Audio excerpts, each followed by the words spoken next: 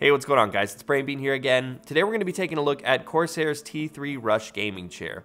Now, I think with a lot of these gaming chairs, they tend to be relatively the same, either with different branding or different finishes, and a lot of times even coming from the same factory. So with a big company like Corsair throwing their hat into the ring, I want to be extra careful to scrutinize this thing to see what they've done differently and to see if it's worth the $300 asking price. So with that, let's check this thing out.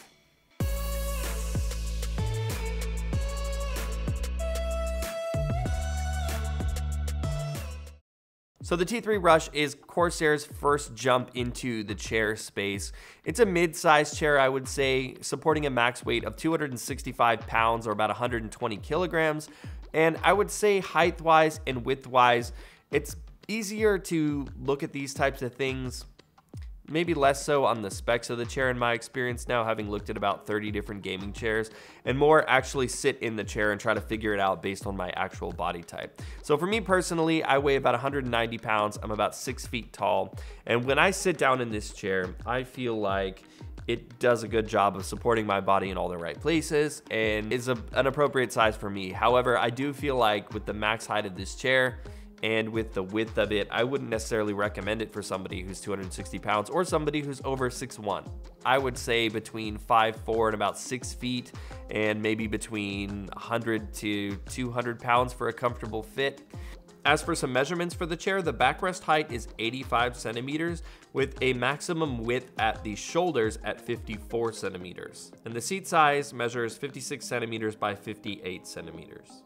And when you're raising and lowering the seat, you can bring the seat all the way up to 54 centimeters off the ground at its highest point, or drop it down to 44 centimeters. Now, this chair is available in 3 different finish options. They have a solid charcoal version, a gray and charcoal, which is the one you're gonna see featured in this video, and then a charcoal and white. So it's nice that they have a couple of different varieties, all pretty monotone in terms of the actual colors, so I guess these would be fairly safe to tie into just about any setup, but it would have been nice to see some more vibrant color options that you could have pop out with different setups. And if you've seen some of my chair videos before, you know that I don't really talk about the assembly process with chairs unless there's something that really jumps out at me as either being really good or really bad. In the case of this chair though, it was pretty standard fare, so we're not really gonna talk about that. In terms of overall construction with the chair, it's a solid metal frame wrapped in a cold cure foam, which isn't anything new in the chair space. That's pretty much what you're gonna find with like 90% of the chairs on the market. What really is more important though to set these apart is the actual molding and shape of the chair, and if it's more ergonomically comfortable and if it fits you in all the right places.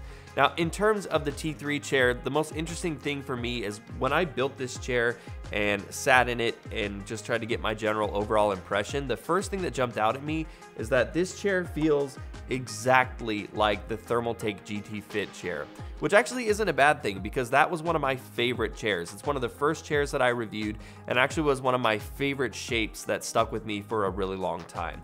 In particular, the reason that I like it and what really reminds me of that with this chair is that it hugs you into the seat really, really well. So if you like that sort of deep bucket style racing seat, you're really gonna like the T3. So it's got the sort of side wings or the bucket that kind of comes out of the side here, and it actually sticks out far enough to where I'd say it probably comes out about halfway through where my stomach goes. So it really sucks you into the chair.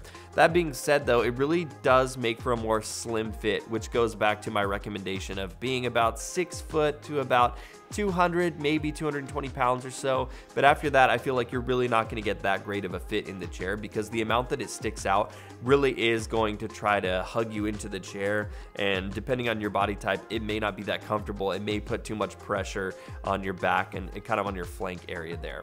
Now, the shoulder support is another similar kind of story there. The wings here do come out quite comfortably for somebody who's about 6 feet tall and about my size. I do feel like they're a little bit wide enough that they could support a little bit wider frame, which is good.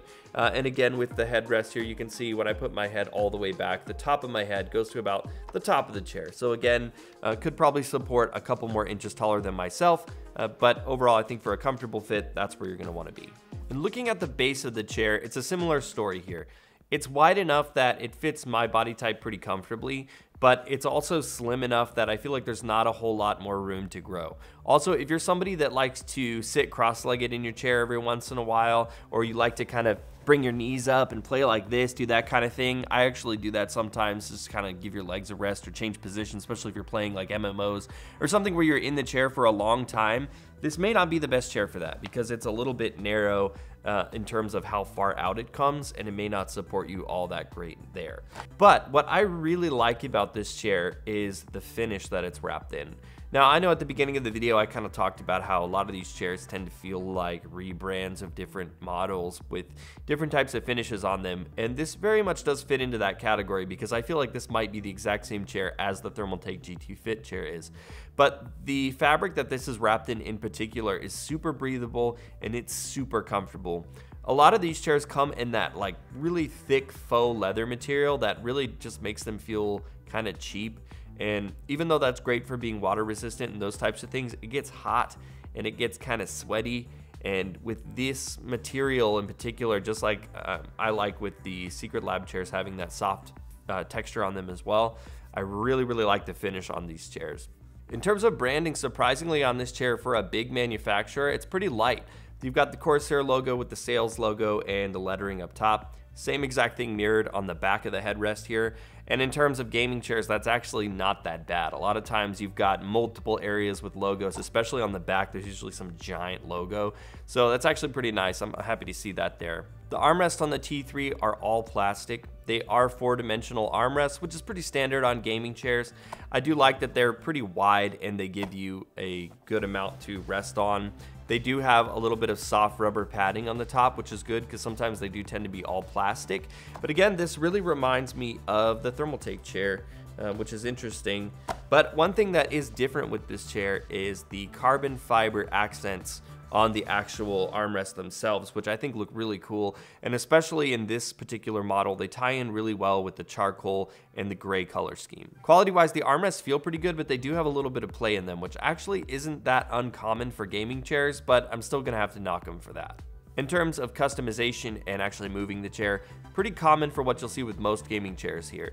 You have the ability to tilt the chair from 90 degrees all the way back to 180 degrees. So you can do the Papa Pewds. Can you do this? You also have the ability to raise and lower the piston.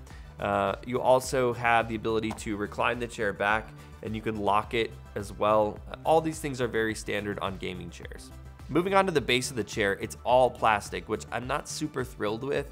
It is a thick, super hard plastic that actually, again, isn't super uncommon with gaming chairs, but when you're talking about having a full-grown adult sitting on a base of a chair that you're paying $300 for, I'd like to have a metal base. Let's talk about pillows, because every gaming chair has them, and for me, it's actually one of the areas that makes one stand out more than the other because it tends to be one of the few areas that you actually see some differences between manufacturers. So starting off with the neck pillow. Now sometimes you see gaming chairs, they all have the big pillow. Sometimes they're more made to be like head pillows. Other times they're really slim like this and they're made to fit just directly behind your neck. That's what we have here. Now this is made with a really soft microfiber material that actually feels really nice to the touch. It's got a little diamond pattern in the stitching, which is nice. It's not memory foam, which is important to note, but it does feel kind of like your standard, you know, kind of fluff that you would have with like a stuffed animal or something like that. And opening it up here, you can see that's exactly what we've got here. So this is like the IKEA pillow padding kind of stuff here that just sort of plasticky, plastic wool or, you know, something like that. That being said though, it's actually a pretty good neck pillow for the size. And lastly, moving on to the lumbar pillow. Now, if you guys have watched any of my other chair reviews, I almost always say to just throw these things away because they're almost like little plastic speed bumps for your back.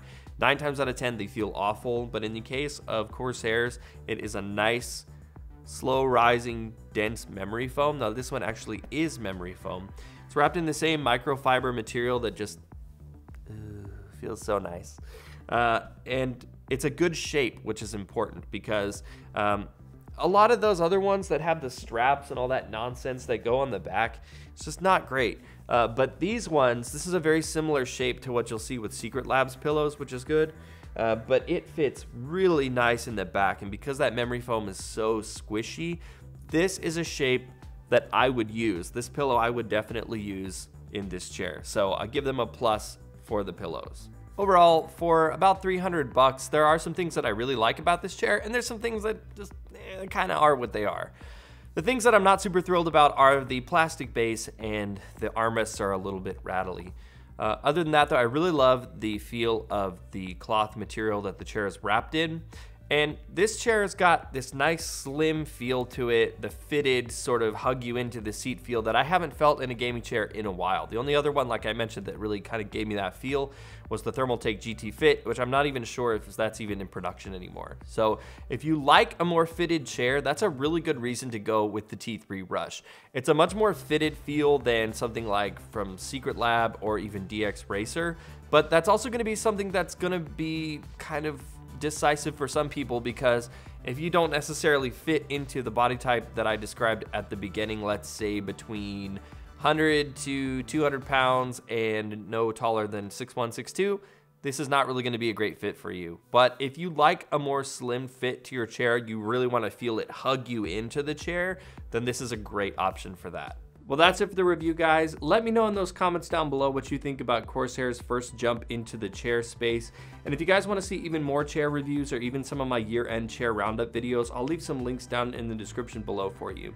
You can give this video a like if you enjoyed it to show your support. And of course, if you guys enjoyed this and you want to see more from me, be sure to hit that subscribe button and click that bell. And just as a side note, as I was working on this video, we hit 50,000 subs. So thank you guys so much for that. Whether you're a new subscriber or you've been here for a long time, I really appreciate you guys coming along for the ride. Anyways, guys, that's it for me. Thanks so much for watching, and I'll see you in the next one.